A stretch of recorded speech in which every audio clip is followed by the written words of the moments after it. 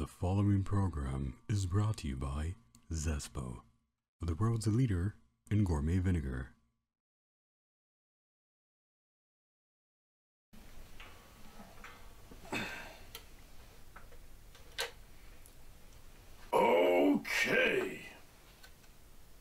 Okay. If I wanted to have an offspring, I'd simply spend 12 days eating nothing but mine fruit from the Zilkak ravines and spit out an egg. Okay. But you people have sex. Correct. I don't really understand this sex of yours. Why do you need two people to do it?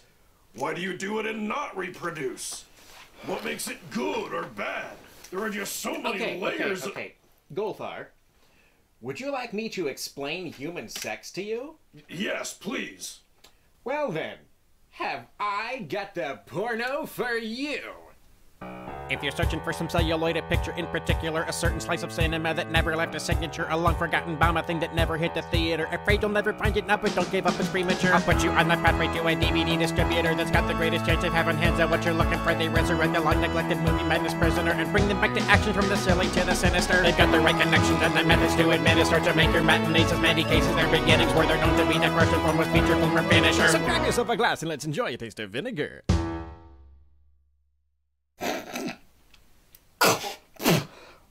Star Virgin is the most bonkers porno I've ever seen, and the only one I know of to star hustler centerfold Kari Clark. You will soon find out why. At the end of time, on a planet in a distant galaxy, an event is about to take place that may be the most significant in the history of mankind. Because the most significant moment in human history certainly wouldn't be how humans left Earth to inhabit other planets. If it's the end of time, wouldn't all history just blink out of existence? His greed, his treachery, his passion for war has long caused man to be thought of as extinct. No, man's lack of existing would be why they're thought of as extinct. Yet a single human being survives. The fate of humanity lies in the hands of a girl child who has been preserved as a curiosity by an all-powerful race of thinking machines. You are about to witness the birth of the Star Virgin. Okay, first lesson, no sex with children. Why? They're not built for it, it fucks with their heads, and then they grow up and murder everybody. I'm just getting out ahead of this because they introduced this human character as a girl child, and she is not a child. I don't know why they did that, because she is definitely an adult.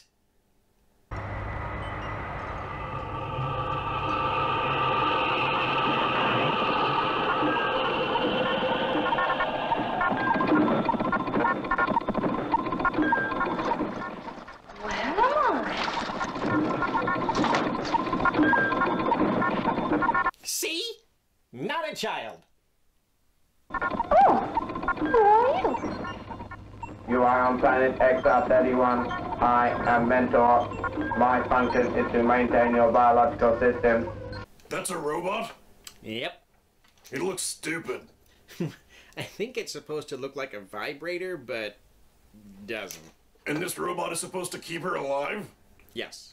But if she was alive in stasis, why did it let her out where she could die more easily? Or did they just create her now and somehow skip the first 25 years of human growth? Is that why they called her a child? Because she's a 2-minute-old 25-year-old? Okay, let's pump the brakes, Golthar. We will answer all of your questions at the end. Why am I wearing this covering? Covering is a generous word. Because you are a messy biological organism and your erogenous zones are useless on this planet. Are all biological organisms as ugly and useless as me? Affirmative. But some of them are able to outperform a monotone plastic handfish. You were manufactured in a protoplasmic duplicator, first developed by Xerox, the messiah of machine intelligence. See? She's a space clone, made by robots. Xerox can now duplicate anything in the multi-universe, still for only 3 cents a copy. Ha! Xerox jokes. Did that thing say multi-universe? Did I really come out of here? Yes! Literally seconds ago! So she does have a baby brain. No, she can talk and walk around. She has perfect adult function. She's just got a little memory problem, that's all. Were my ancestors test tube babies too? Unfortunately not. They were manufactured by a repulsive and now completely obsolete activity called sex. Sex? What's that? I am not programmed to answer that question. Why, you shifty metal cunt, that's exactly why we're here! All right, stop your whimpering. Hey, Well, here it is. Sex began in 1950 at Monroe High School. what? Yes, 1950, when 30-year-old high school girls would skip class to hang out with their 45-year-old boyfriends. Hey, what do you say we go for a soda pop or something, huh, baby? No, I don't want to go for a soda. I've heard of a really neat place to go parking. Park in a car like this? What, are you kidding me? Howard Payne built this thing. If it stops moving, it'll explode. So they go to the Garden of Eden Incorporated to park their car, apparently. Welcome to the Garden of Eden. $1, please. Thank you very much. Space is here.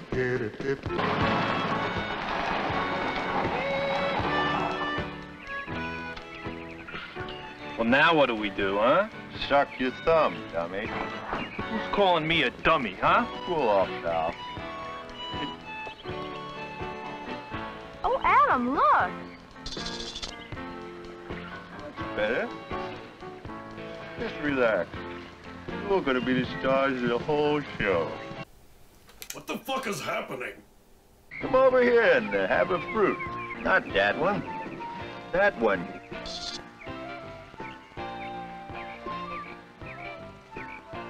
What a strange fruit. Don't stare at it. Suck it. Yes. Suck on the skinless pineapple you found in the woods. Come on, Adam, it tastes so good. If you're scared, I'll take a bite with you. Scared? What, are you joking? This is kid stuff. Kids? There are no kids! These obvious adults then start gnawing on the pineapple and making out with it in their mouths. Is that sex? It's actually quite unsexy, but we're getting there. Because with pineapple shit all over her shirt, they decide to get undressed. And the male's fascination with the female's teats. Is that sex? It's part of it, like the Snake Man says. Don't be such a klutz, big boy. Take your time.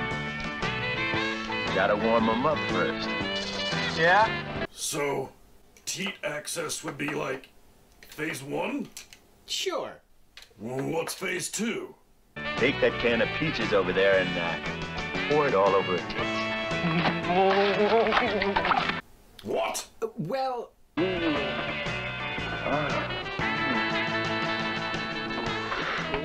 Why? you don't actually have to do that. But this is the invention of sex. Well, yeah, but he also just shoves an entire can of peaches up her pussy as if she'd enjoy that, and then eats them off of her like that's not fucking disgusting. I'd show you, but I'd get banned. Plus, it kind of looks like throw up. Okay, Adam, let's get the show on the road. Slide that banana into a snatch. Banana! It's not a banana.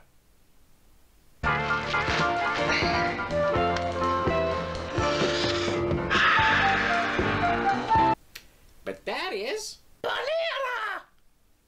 Okay, boy. Down on your knees and eat it. So I'm watching this space porn where a 30-foot snake man is instructing a greaser to stick fresh fruit up a cheerleader's pussy so he can literally eat it out of her.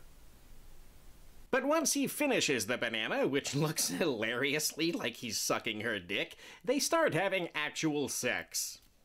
Now, you see what they're doing there? That is sex. There are various ways to build up to the mood, but that's basically the main event. And this is for creating new life. Well, hopefully not if you're a high school cheerleader, but in general, yes, that is the method of procreation. Mentor, that looks so nice. But how do you manufacture people? When that extension between Adam's legs was inserted into a female of your species, a small person was created.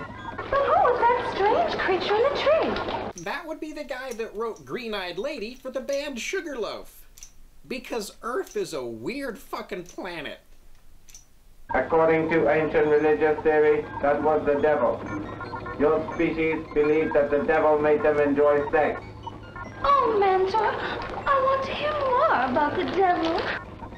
Out of the clone jar for 10 minutes and she's already ADD as hell.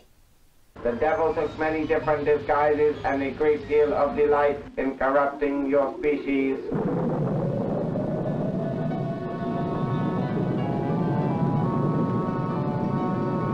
Oh, by the way, we're just suddenly doing a 1920s silent horror spoof. Here we meet Percy and Prissy. Blah. They're out driving in a horrible storm for some reason, or maybe they aren't. Either way, they run out of gas.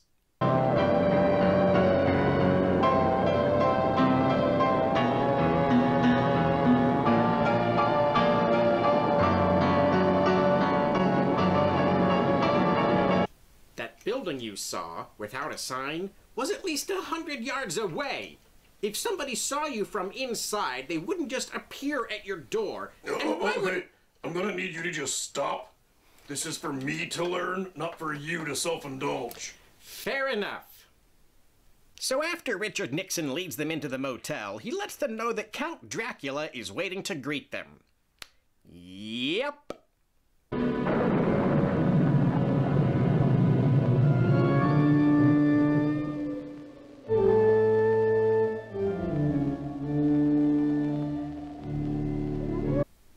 Is it?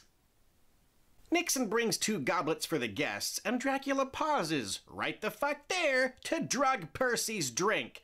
And since the idiot watched him fucking do it, he drinks it because he's brain dead and fucking collapses in a heap. And since he's an idiot, he deserved to be roofied. No! Well... moving on. Then, with the boyfriend out cold, Dracula reveals he's not wearing pants under his cape. Banana! Zucchini. Oh, zucchini. Then they chase the girlfriend around the mansion for a minute and end up catching her back in the dining room. So I'm watching this space porn where Dracula and Richard Nixon run a hotel ruse so they can gangbang wayward travelers. Now this is sex, right? At both ends? Yes, but this is also rape. Oh good, rape! Okay, explain rape. Okay, it's very simple. Anytime you have sex with someone against their will, that's rape. But I thought you said that everyone likes sex. Well, yeah, but you kind of have to be in the mood for it. And I think it'd be pretty hard-pressed to find anybody who wants to be wrestled into submission by a blood-sucking monster and Richard Nixon. Ah, you knew where I was going with that, and I don't care.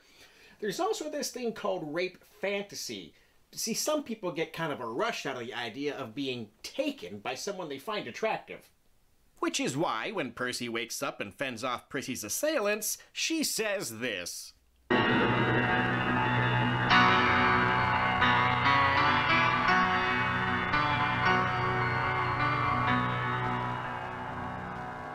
See? Now we can relax because she was totally into being raped by Count Dracula and Richard Nixon. All right, so even though she didn't say she wanted it, it was rape, even though she wanted it. Yes. But what was she complaining about? What did she mean by cum? What was that girl complaining about? What did she mean by cum? Damn it, I sound like a sexy baby. Ancient dictionaries define coming as an overload of sexual excitement. An overload? Like, your weird bits explode or something? Kinda. Mentor explains this, though, with another video. This time about football. So, football is like coming? No! The video analogies at this point start getting kinda loose. And we zoom in on a packed arena that's suddenly empty as hell when the camera hits the field. Oh, what a run! He's hit once, he's hit twice, he's hit 3 times. Everybody's going down on him. Ha! There was a joke there? What was the joke there? Anyway, the star quarterback, whose name I shit you not is Roger Starstruck, is unresponsive after the pileup. And since this is the 70s, that means 2 unidentified people carry his lifeless body into a dark tunnel and eventually dump it in the locker room. Jesus Christ, this ain't no college game. This is a real thing. If we lose this one, we're gonna get fired. That means you too. Also, I hope you don't die. I want you out in that field, and I want you to be hostile. I want you out there, I want you agile. Well, make sure to jostle the head and net. That's known to perk up the comatose. After the coach leaves in a huff because the guy with brain damage won't get off his ass, 2 of the cheerleaders sneak in to see him. Sure is out cold. Why don't you try some smelling salt? Know what you mean? I don't really feel like censoring what happens here, but what they mean by smelling salts, since I'm sure you're dying to know, is that she strips down naked and straddles his face. Now, there's no grinding, no oral contact. She is simply nuzzling her batch over the very tip of his nose. And yes, it looks both terribly silly and not all that fun. And the other one starts sucking his dirty, sweaty mid-game dick. Talk about your taste of vinegar, am I right? And then they proceed to have their way with him. Now, is this rape? Oh, yes. If you can't give consent, it's rape. But what if they leave before he wakes up? He can't be upset if he doesn't know, right? Luckily, that doesn't happen. He wakes up and finishes fucking them willingly. He then returns to the game and throws the winning pass. So I'm watching a space porn where 2 women rape a guy with brain damage so he can go outside and win the Super Bowl. I thought you said rape was bad. It is! But they were raping him and it saved his life. Okay. You just said it yourself. That guy was a damn vegetable, these females raped him, and he was revived to peak physical and mental condition, enabling him to lead his army to victory. Being raped was the best possible thing to happen to that crippled idiot. Okay. Clone Chick is all turned on from watching the sex videos, go figure, and Mentor the idiot robot seems surprised by this. I knew it. All this input has excited your sexual circuits. All right, you hot little slut. You want something really dirty? Something that will really make your pussy gushy? Check this out. Now, the mechanoid knows she's an organism. Yes. So, why does it keep saying she has circuits? I don't know.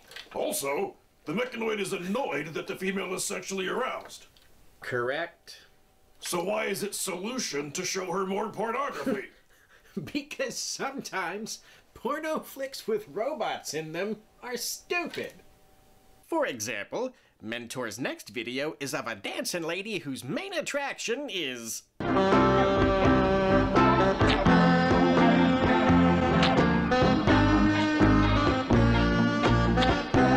vaginal flatulence. It can breathe?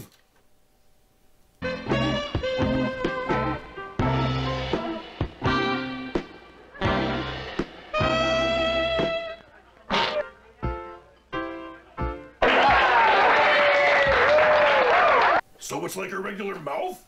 You use it to eat and breathe? You enjoying yourself, sir? Oh, you bet. She sure has a hot pussy, doesn't she? Yeah, real sizzler, huh?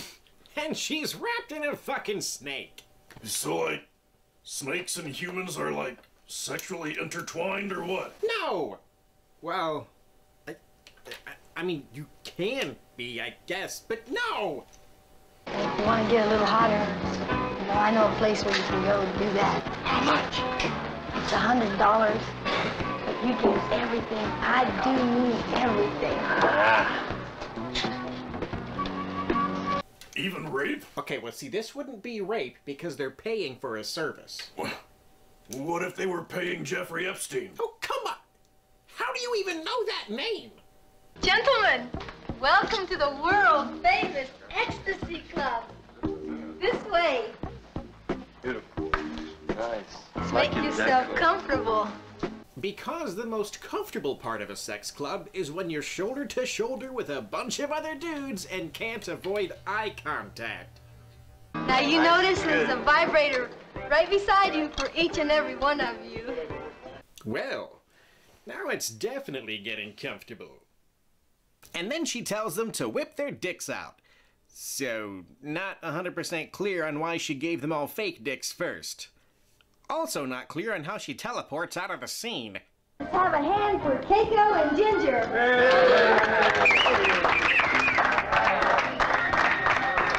And they all fuck in a big gross pile. I'd like to take this opportunity to point out that your genitals are in a very stupid location that appears to be both cumbersome and inconvenient. You get used to it.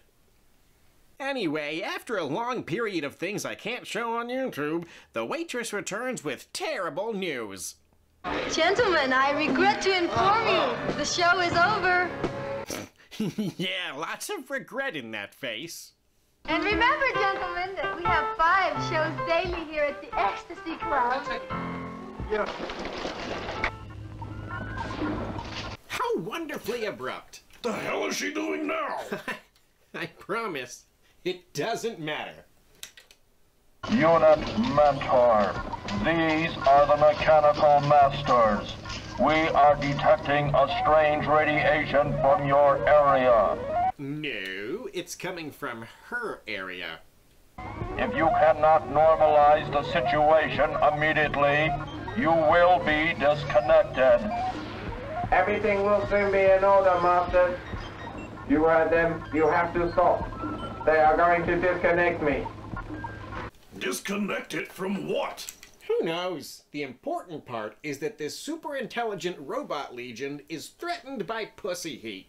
That's important. Well, relatively. Mentor then pulls this thing out of thin air. I thought it was supposed to be some kind of lightsaber gag at first, but it's not. Here, honey. Stick this in your cranny. It will ease the pain.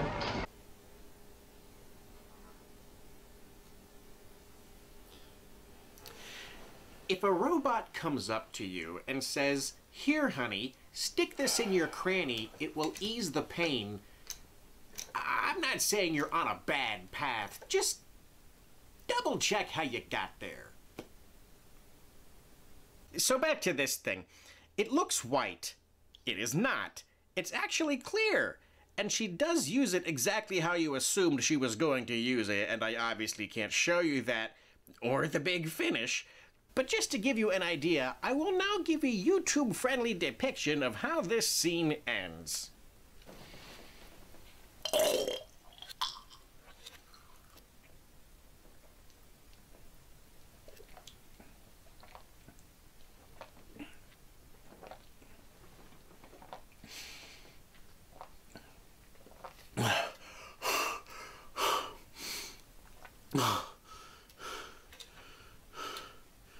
It's kind of like that.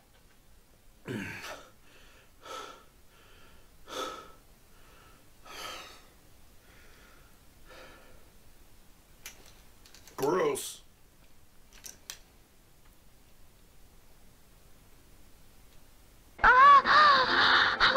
Is this the end of the human race? A gigantic, orgasmic explosion, returning man to the stars from which he was born? Or is this Big Bang the rebirth of mankind, returning him to his rightful place as Lord of the universe? Are we all, then, children of the girl known as Star Virgin?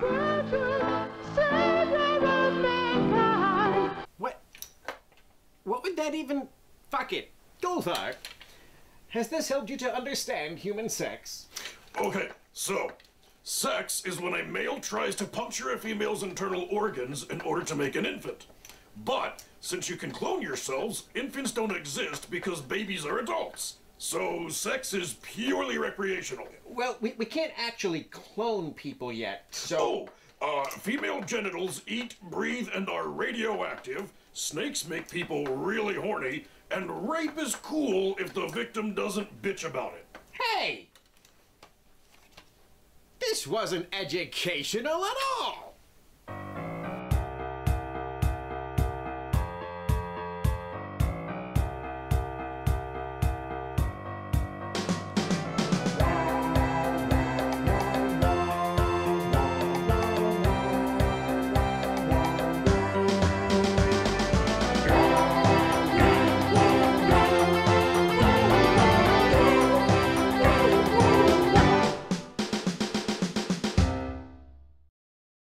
Zespo, the best is now.